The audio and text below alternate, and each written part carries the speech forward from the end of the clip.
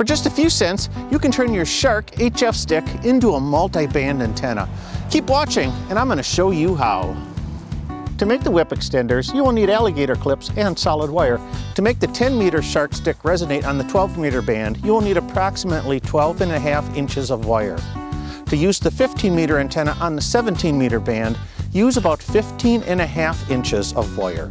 Now these lengths are approximate and will depend on your initial tuning lengths of the whips themselves. You may need a little less or a little more. It really depends.